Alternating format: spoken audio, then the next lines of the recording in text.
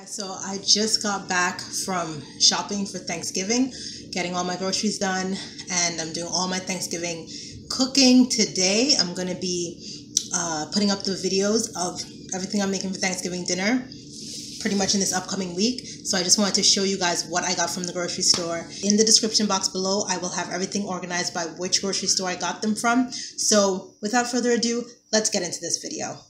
Okay, first we're going to talk about meats. Now this is my favorite vegan bacon, a couple minutes in the skillet on each side, and you can toss these in with whatever your favorite greens are. Our favorite greens are kale greens. These turned out really well. And up next we have our Gardein turkey cutlets. Now these actually taste like turkey with stuffing, which is really nice, and they're the perfect complement to the entire meal. And that's them right in the middle there. Up next, we have TVP, which is textured vegetable protein. It turns out looking exactly like meat. This is what I use for the meatloaf, and my homemade barbecue sauce is so good with it. The recipe also, you can make meatballs with it, and you can use that as a really nice appetizer. Now, up next, we have dairy. Now, we're going to be using Follow Your Heart smoked Gouda slices to make a cheese sauce, and that is what we're going to be using for our mac and cheese. Once you add a little bit of breadcrumbs on the top and put that to bake, they come out really, really well and tasty. Now for one of our desserts, we use Kite Hill cream cheese. It mixes just like regular cream cheese. It spreads just like regular cream cheese. They're made from almonds and they're really, really good. And basically anything you can do with cream cheese, you can do with this. These are our little apple cinnamon bites.